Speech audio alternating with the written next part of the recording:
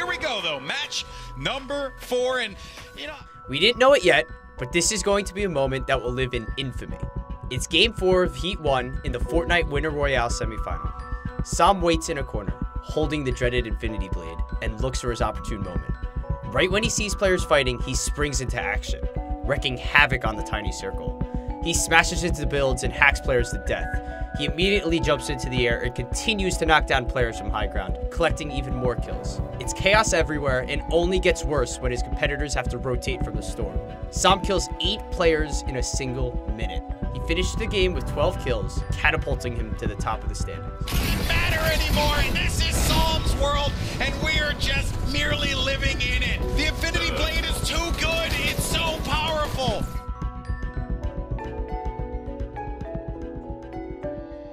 Like all the pros that day, 100 Thieves Kenneth could not be more disappointed with the Tuesday patch. He spoke about how awful of a weapon it was for competitive play. Today's Winter Royale finals and yesterday's semifinals were an absolute mess. For the second time now, Epic have introduced a last-minute patch before a major tournament that is completely meta-changing. And this time around, it was not just meta-changing, but like winner deciding, right? Whoever got the sword basically won.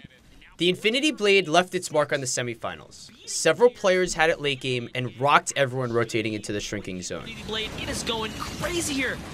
Just one stellar game with the Blade easily qualified several players to the finals. The next day was no different. While pros tried to play around the Blade, it was just too much. The sword went a long way in deciding who won.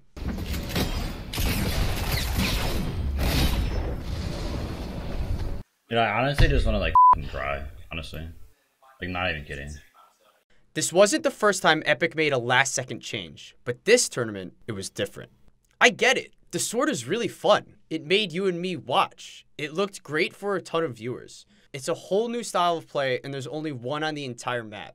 Sure, in your normal duo or squad games, it doesn't seem broken. You could find ways to beat it. You could protect yourself from its damage, and you usually have some backup. But in a competitive scene, the sword was horribly executed and, frankly, a poor decision. Basically. And what's up, Vix? How you doing over here? Have you met the Infinity Blade? Yeah, Vix did now. To start, Epic Games released the Infinity Blade on the literal start of the semifinals of the Winter Skirmish.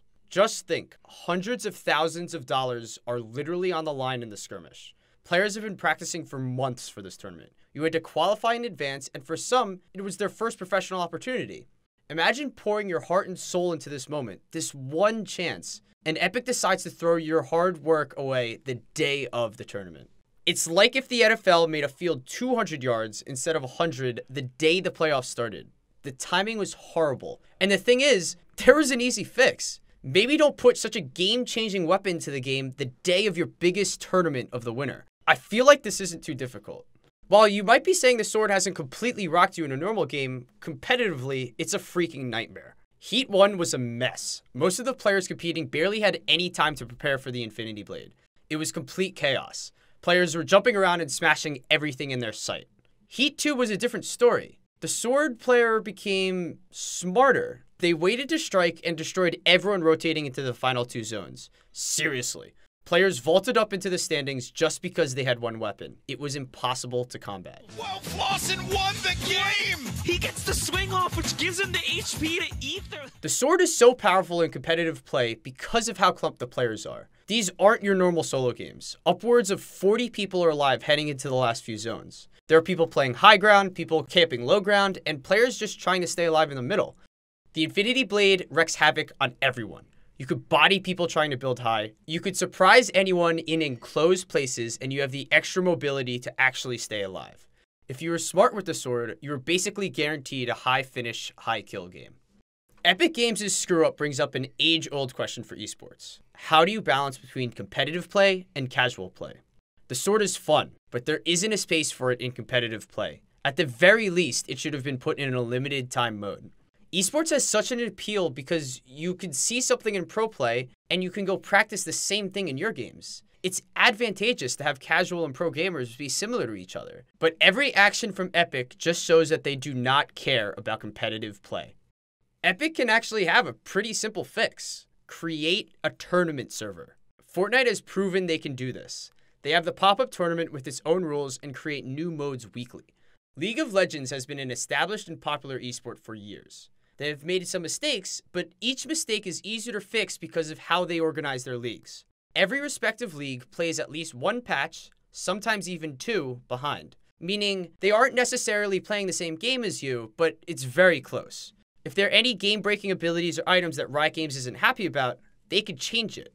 A tournament realm would allow Epic to directly control their competitive play. They could test items in the casual and normal game modes and pick and choose what to actually use in their tournaments.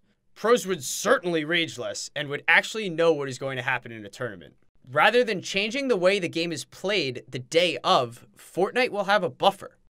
Epic needs to stop thinking that they know what they're doing. They need to just actually listen to the community and the pro players for once, because multiple of the people who have been competing have proven that they're one of the best, and they just need to listen to the community for once instead of always aiming to satisfy or appeal to the casuals. Because after a point, like the general casuals that they try to appeal to, and when I mean casuals, I just mean people who don't take the game too seriously and just maybe watch and play here and there. Those people that they try to appeal to will unsurprisingly follow and listen to the words of what their favorite streamers and pro players say and what they believe. So if you're not satisfying the competitive community, you're also going to have a whole bunch of people who don't take this game that seriously also still mad at you. So what they need to do is sit down and actually talk with the pro players and listen to what they say for once. Let's hope that Epic Games learns from this mistake. In the long run, it's only one tournament that will become infamous because of a balancing error. Fortnite seems almost too big to fail, but if they alienate one half of their player population, anything could happen. Competitive play matters. It's healthy for the game and brings more fans and intrigue from beyond the video game community. Epic has never cared about competitive play. They better be careful before they hit a point of no return. All that harsh feedback from today, from literally not just the whole pro community, but from probably everyone in the casual community as well. And what I can see is going to happen is nothing's going to change, and Epic is still going to do what they're going to do and continue to maybe ruin their game. This has been Tim with ProGuides. If you're interested in seeing more videos like these, subscribe to our channel. Let me know in the comments below what you think Epic should change, and leave a like if you enjoyed watching. I really love the community we're building here. I appreciate you guys so much. I'm going to personally respond to you guys in the chat, so please leave a comment. I really want to know what you guys think. Have an awesome day. I'll see you next time.